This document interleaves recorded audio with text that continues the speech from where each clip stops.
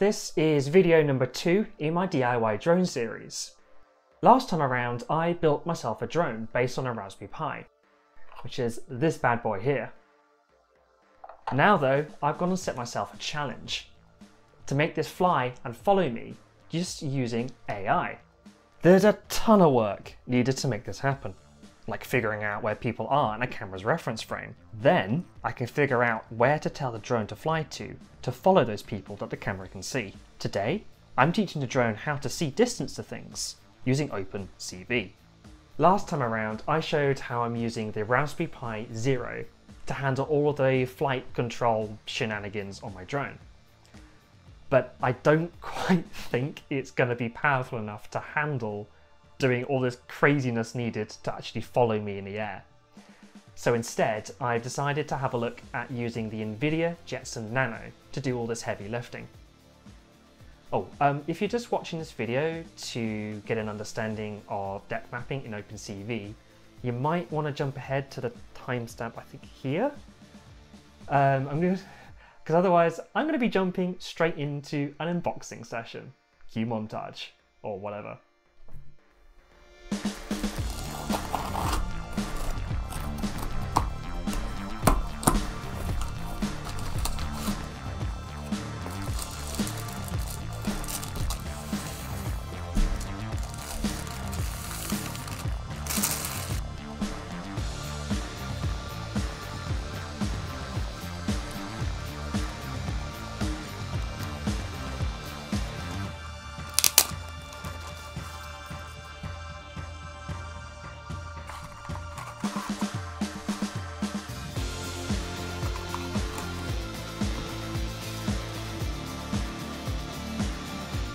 Wow, look at that!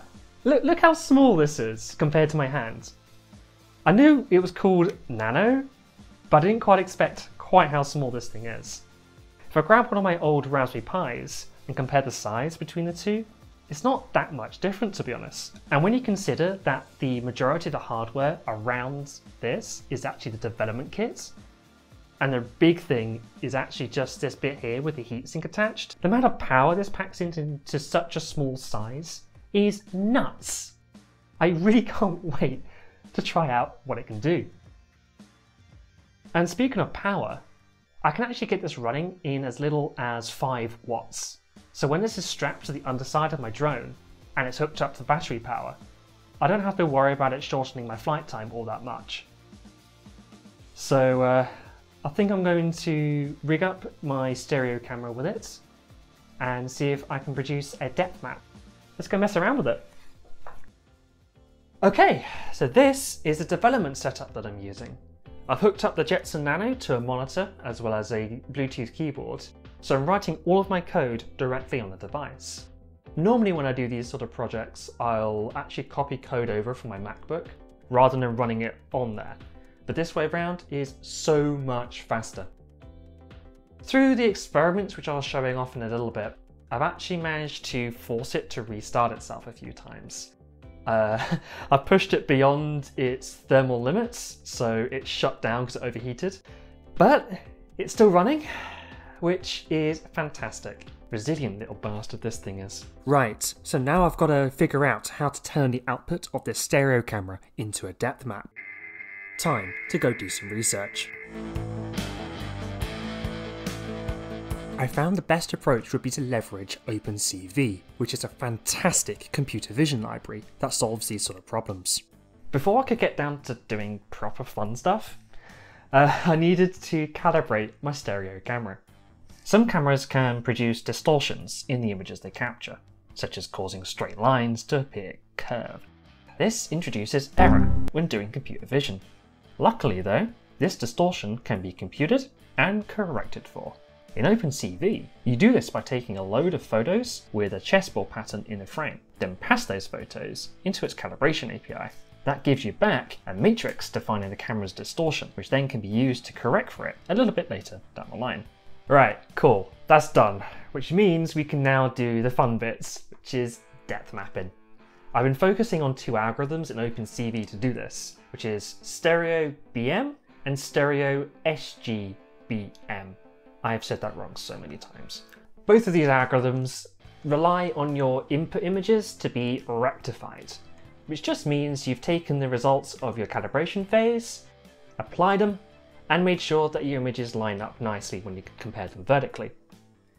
So here's a quick overview of how the two work. StereoBM is the faster of the two and uses block matching.